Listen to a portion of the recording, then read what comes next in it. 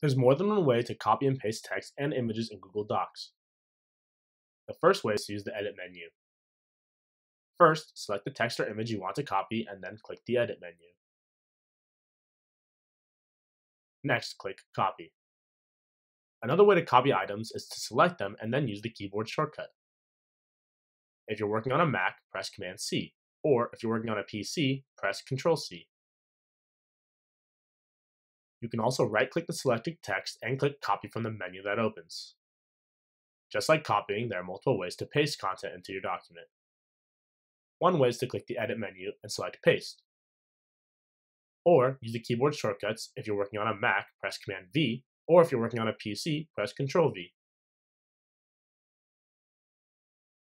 A final way is to right-click where you want to insert the content and select Paste from the menu that opens. Congratulations, you now know how to copy and paste items in Google Docs.